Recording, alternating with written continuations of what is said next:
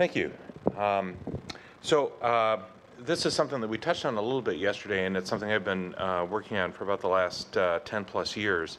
I want to start off by saying that from an economic analysis perspective, the importance of perspective, and one of the difficulties that we have with economic analyses is that most of them in the academic world are performed from the societal perspective. So that's where you have the qualities and all this other sort of stuff. But if you're trying to make decisions at a different unit than society, that type of perspective doesn't really translate very well. And in fact, particularly in the United States, since we don't have a national health system, a societal perspective is particularly problematic. And so one of the things that I've done in collaboration with my colleagues is adapted the tools of economic analysis for different settings. This irritates the bejesus out of the academic economists, but it does work. And so I'm going to give you 4 examples of this. We're going to go through these very quickly. And so a lot of this falls into, and then a miracle occurs between these 2 things. So I'm going to set it up. I'm going to give you the answer, and there's a miracle in between there, but I do provide references for everything. So for those of you that are interested in checking our work, we do, in fact, explain our miracles. Dan made an interesting comment yesterday about the afternoon that would take to slap together an economic decision analysis. This is one branch of a tree that my analyst came up with for the universal Lynch syndrome screening. The entire thing actually covered his door of his office at 8-point font. So these things can get incredibly complex, but fortunately through a process of pruning and other things, you can actually get down to the point of getting useful information out. And so we as a system, when I was at Intermountain Healthcare, decided, based on the EGAP working group recommendation, that we were going to implement universal screening, tumor screening for Lynch syndrome. But there are several different ways that you can do that. You can use immunohistochemistry with BRAF and methylation for MLH1, and et cetera, et cetera, et cetera. And so, and the EGAP recommendation was silent in terms of the best way to do it. And so what we did is we used our economic model to say, well, we know the costs of all these things. We know exactly what it costs us for this, and so we just used those as our input variable. So we didn't have to mess around with sensitivity analyses or assumptions. We knew the number. And what we found was that using these different approaches essentially had no impact at all on the number of Lynch syndrome cases that we were going to identify. But if you look at the cost of the different approaches, there's a significant difference in terms of the cost per case of Lynch syndrome detected, from 10,700 with this approach to over 13,000. So from a system perspective that's going to have to spend money on this, this is a really important piece of information, because they can spend $3,000 less per case detected, which in the long run is with no loss of sensitivity. So that was really important in terms of decision making. And I didn't show the data, but as we were implementing this, we had 7 different hospitals that were doing colorectal cancer resection. And one of the hospitals came and said, well, we really should only be using this for under age 50. That's really the best place to do it. And so we said, well, usually we have then at that point an eminence-based medicine discussion, which is, well, I think this and you think that. But we went back to our model and we modeled out the different ages. And what we said was, you know, it's cheaper if you use an under 50 cutoff, but you miss half the cases. And the system, when they looked at the total expenditure, said, you know, if we poked around in the C-suite couch cushions, we could probably come up with the money to cover this. We're screening everybody. And so the data was extremely useful to move this forward in a consistent way across the system. The second example is IL-28B and protease inhibitors in hepatitis C. And protease inhibitors at that time were routinely used in HCV viral genotype 1. And there were several economic analyses that supported the cost effectiveness.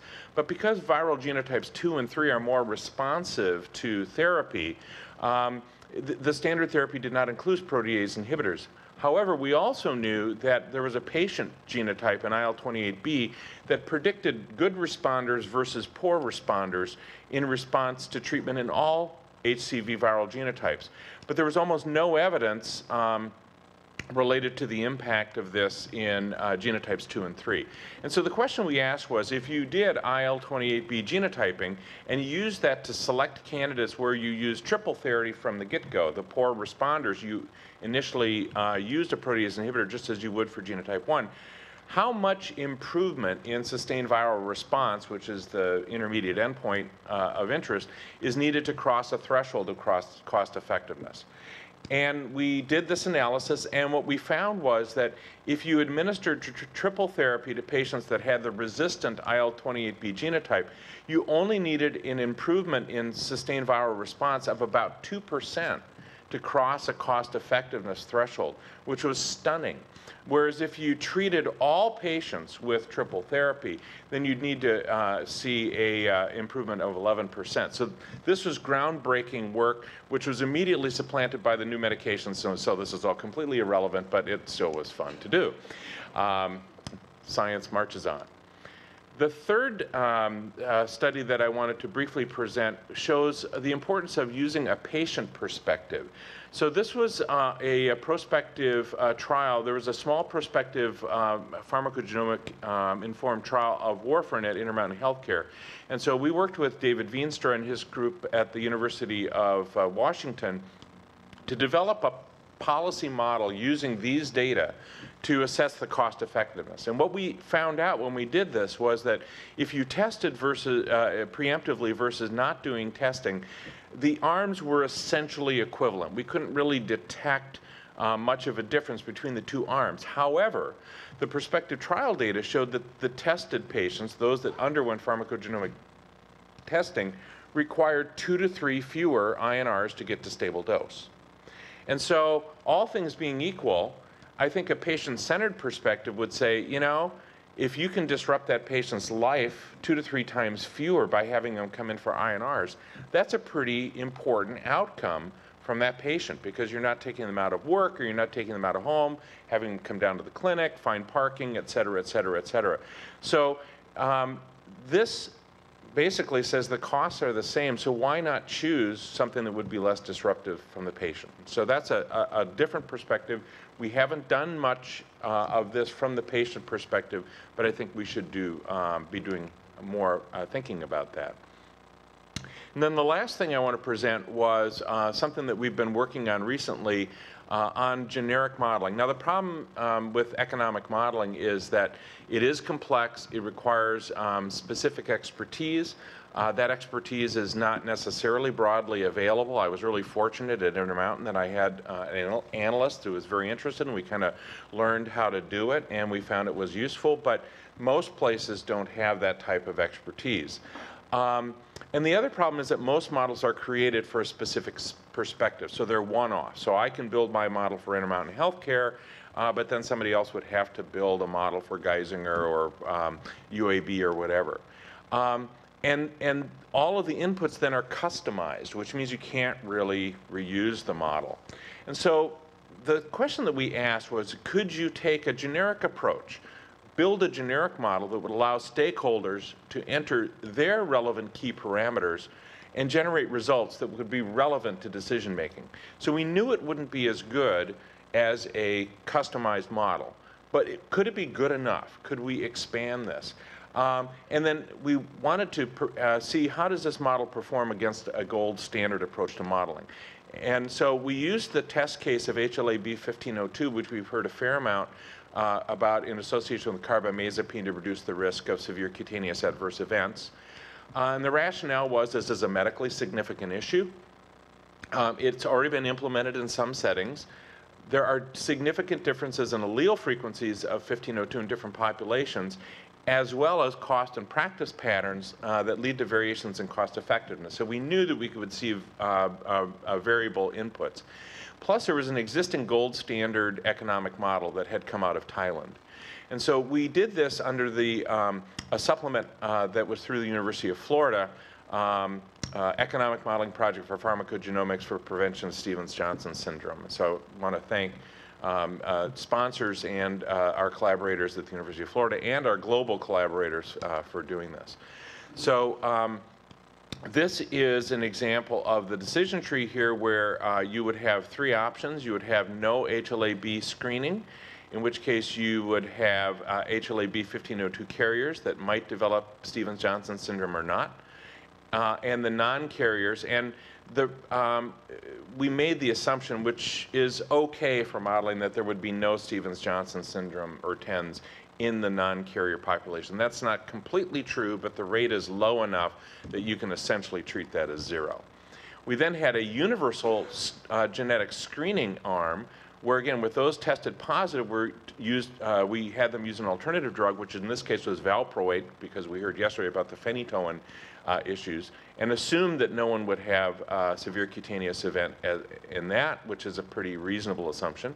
We also, it's not shown here, but we also built in the fact that VPA is not as effective a medication for seizure control as carbamazepine in these particular types of seizures. So that was built into the model. And then in those that tested negative, the truth is there's the possibility of false negatives on the testing that would be relatively low. We know those numbers, and that those individuals might be at risk for TENS. And then we also modeled against the third alternative, which was being seen just emerging in Taiwan, I believe, where everybody was just moving away from carbamazepine. They were saying, I'm not going to test, I'm just going to use valproate. And we modeled that. And I'm just going to show you a few of the, this is the approach. So here we said, here are all the variables that we need. And when we looked at the inputs, there were three types of inputs. One input variable was the one that the users had to specify. So for example, what is the prevalence of this allele? Well, that varies from population to population. So that would have to be entered for the specific population that was used in the generic model. We also needed to make it clear that the prevalence is different from the allele frequency, and that you needed to multiply the allele frequency by 2 to get this input value. So we tried to make it as user-friendly as possible. There are also the costs of care that vary from place to place. And so these are the pieces, the components of the cost of care that would need to be included: cost of disease treatment, et cetera. We also had default values for things like the laboratory test performance, and that where we had pretty good information that these are going to be consistent. And so these could be pre-populated in the model. And then we had a third group of inputs where we had default values that were based on reasonable evidence, but if the group had a specific input, they could actually insert their input into that value set rather than using the default. And then we ran this against three models: the Thai model that I had mentioned, and then there were two groups from Malaysia and Singapore that actually also participated in this project, and they developed their own country-specific model, which we then compared against this. And I'm not going to go through all the numbers here because it gets reasonably complex. But the bottom line is that we found that this actually performed reasonably well. It's feasible, and it's an efficient and timely value-based method. So we get you in the ballpark of, is this something that looks cost-effective or doesn't look cost-effective using this generic approach? And so we think that if we were able to do more of this generic modeling, that it would allow more people to sort of rapidly perform this type of modeling exercise without the extensive training that is needed to create these models de novo. And that hopefully that would help us to facilitate how implementation in different settings would really look. And so the manuscript that is describing this has just been circulated to our internal group, will be revised and submitted shortly. So that's the one manuscript that I don't have in my reference section, since that's still a work in progress. So in conclusion, defining perspectives is critically important. Economic analysis tools can be used pragmatically to rationalize decision making. I will tell you it's tough to get these things published because the reviewers tend to be of the academic economist variety, and they have problems with the way we use their tools. But I think in the long run, we've demonstrated that there's enough value from the perspective of the decision maker that irrespective of the academic criticism, they are still highly useful for decision making. These are references for the things that I had specifically mentioned, and for those of you who are really interested, shameless plug here. This is a book that came out 2 years ago, Economic Evaluation in Genomic Medicine, that I wrote with some colleagues in Greece and the Netherlands. The thing that's a little bit unusual about this book is that we have an introductory chapter on economics for geneticists, and then we have a chapter, genetics for economists, which was, they were very fun to write, but we use a lot of pragmatic examples all the way through to illustrate the different perspectives. So I find it very useful, but I do get a royalty for every copy sold. So that and another 50 cents will get me a coffee at Starbucks in the morning. So with that, I'll end.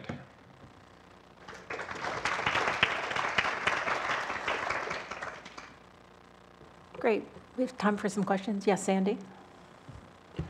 Mark, I just am curious, from a computer science point of view, what, first thought would be to take the generic model and, add parameters to enable it to be as specific as the country-specific models. But I'm guessing that in reality, it's more complex than that. I'm just wondering where that complexity lies and why that's not possible.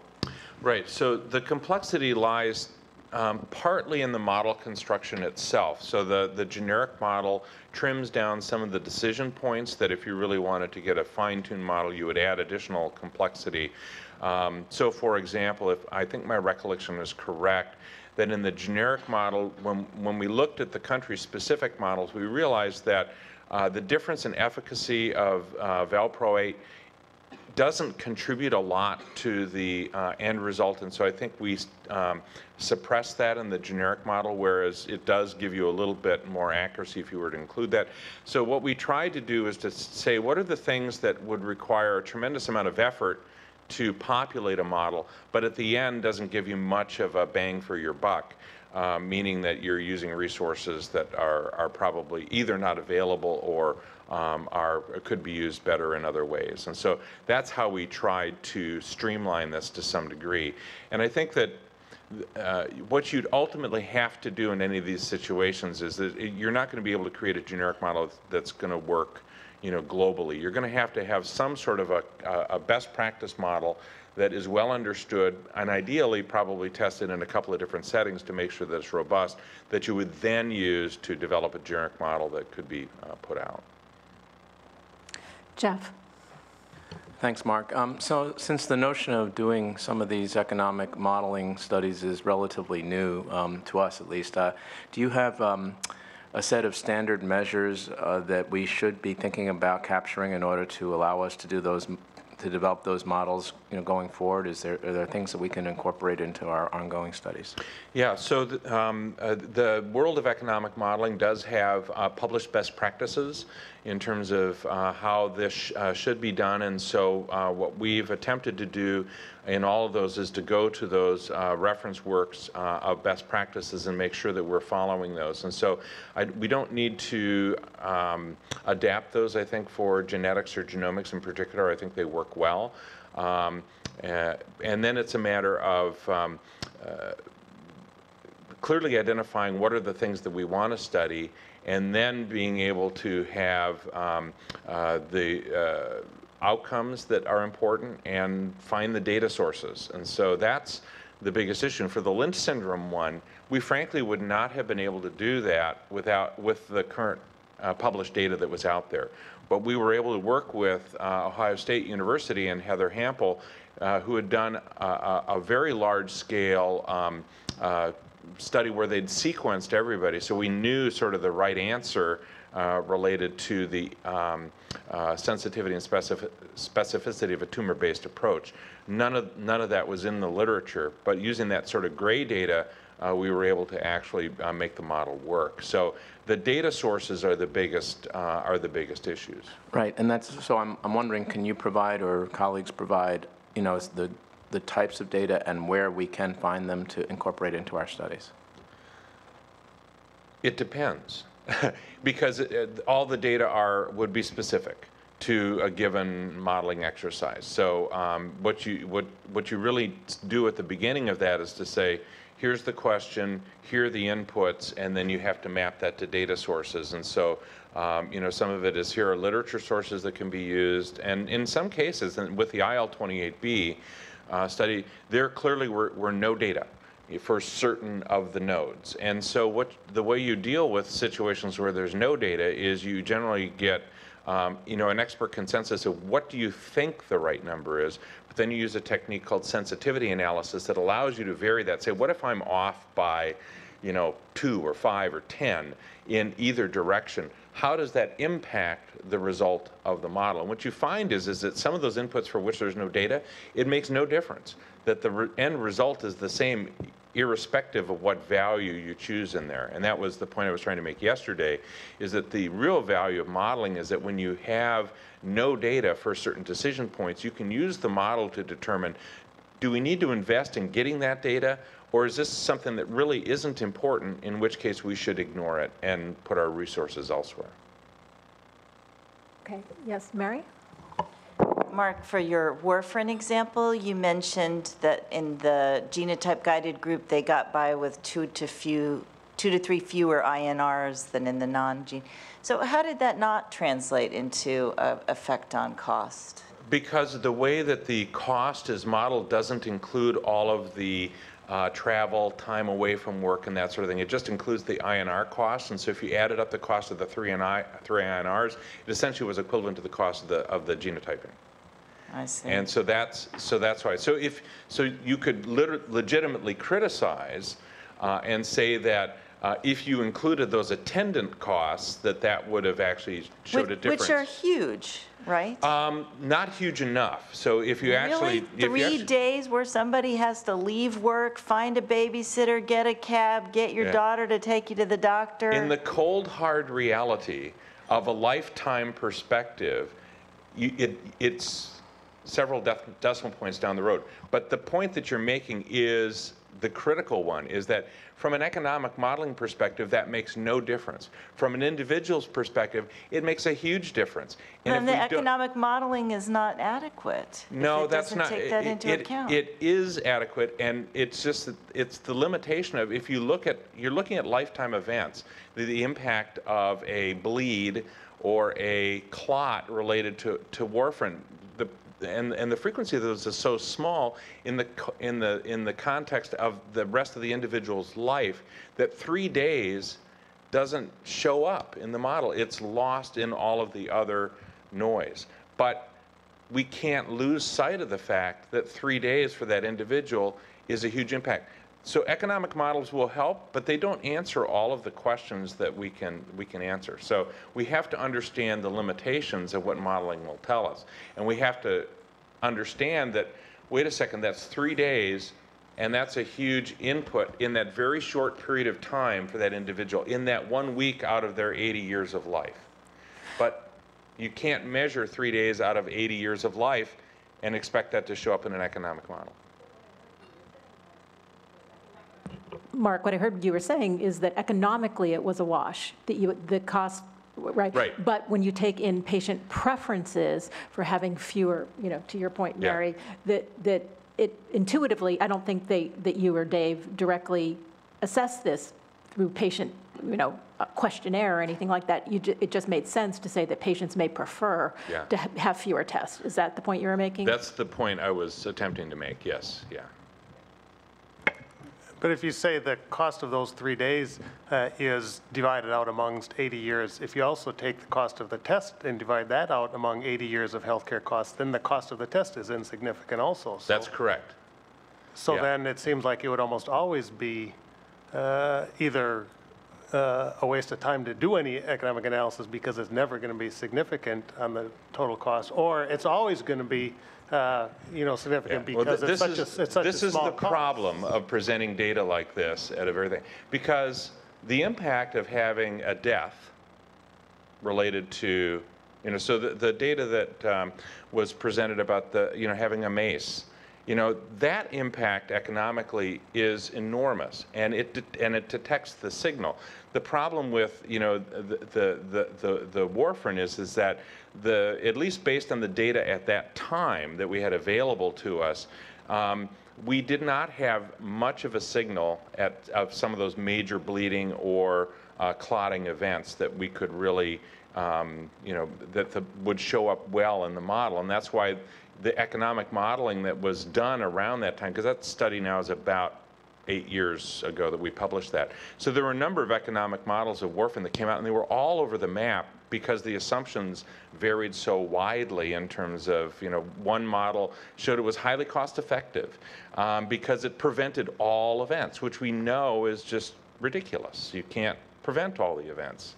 So does the sensitivity analysis on the actual cost of the genotyping come out to be significant, or does it not really matter whether the cost is $200 or $2,000 or $4,000? It does make a difference, but it depends on the model that you're using. So, for example, in the HLA model, the cost of the genotyping and we show this in something called a tornado diagram, where you show for all the different input variables what is their impact from largest to smallest on the model. And cost of the genotyping testing in that one was a significant driver of cost effectiveness for the model. Whereas for others, the cost of the test is much less sensitive. It's much more about the performance of the intervention. Okay, I think we need to, you can see that this group is highly engaged on the topic of cost effectiveness, which is great, but I think we need to move to our overall discussion.